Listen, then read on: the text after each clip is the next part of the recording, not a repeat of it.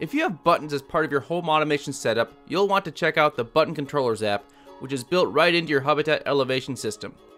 It offers a quick way to configure your Zigbee and Z-Wave buttons with all of the powerful capabilities found in our most robust rule building app. To get started with button controllers, access your hub and go to the Apps section. Add a built-in app and select Button Controllers. Then open the app. Now we need to select the button device we want to configure. You'll find all of the buttons in your system listed here. If your device is not here, you'll first need to add it to your hub, and you can do that in the Devices section. Note that you can select more than one button here, but if you do, they will all have the same configuration. For this example, we're going to configure a button controller with 2 buttons that can have multiple capabilities. We're going to name this rule Nightstand Button. Next, we need to add our button actions.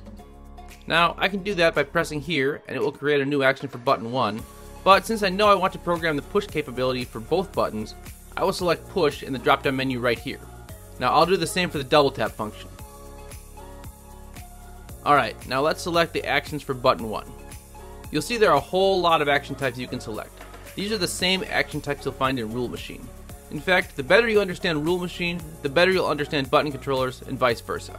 You can refer to our documentation for more details on the action types, or check out our Rule Machine videos for a tutorial on conditional actions. For this rule, our button is sitting by our nightstand, and we are going to use it to arm Hubitat Safety Monitor. So we will select Control HSM here, then select arm/disarm Hubitat Safety Monitor, then we'll select arm night, and we want no delay, then we'll say we're done with that action. We can select as many actions that we want to occur when the button is pressed just by using these drop downs here and repeating the process, but let's just keep it simple and leave it at 1 action and go down here and we'll hit done. Now of course, if we arm Hubitat Safety Monitor with a button, we will also want to disarm it with a button as well, so we will program the double tap function of button 1 to disarm HSM. Again, following the same path, we're selecting Control HSM, then arm disarm, then selecting disarm right here, and hitting done, and hitting done. So that is button 1. Now depending on your button's capabilities, you may be able to configure different actions if the button is pressed, held, released, etc. So let's show you what that looks like on button 2. Now we'll use this button to control our bedroom dimmer. Let's start by programming the actions to turn the dimmer up to 100% when button 2 is pushed.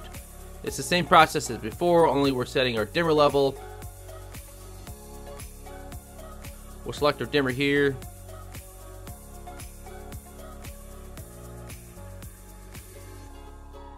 We're going to bump that up to 100, and we'll add a nice little 2-second fade to that as well.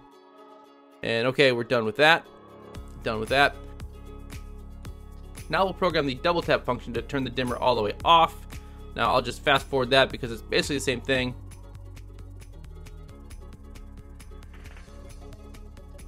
Okay, now what I really want to show you here for button 2 is some unique actions for when the button is held and released. Now we did not pre-fill the held action, so let's click here on this button to add another button action. We'll select button 2, then select held. Now you'll see an action for us to configure, so we'll select that. And we're going to configure this for a dimmer, and we'll set this to start raising the dimmer level.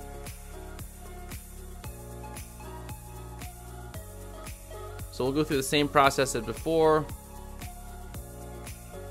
We'll select done and done. And now our button 2 is configured to start raising the dimmer level when the button is held.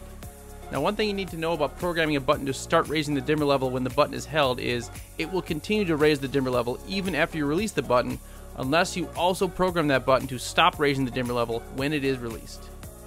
Now again, we'll go through the process using our drop downs to program button 2 to stop changing dimmer levels when released. We're controlling dimmers, selecting our dimmer, and then we're gonna hit done and done, and that is it. So that is a quick overview of button controllers. As you can see, it is pretty limitless in its capabilities. Now for more details on what those capabilities are, check out our online documentation at docs.hubitat.com, or head over to our online community at community.hubitat.com. Lots of great ideas there. Now that is it for button controllers. Thanks for watching, and thanks for elevating your environment with Hubitat Elevation.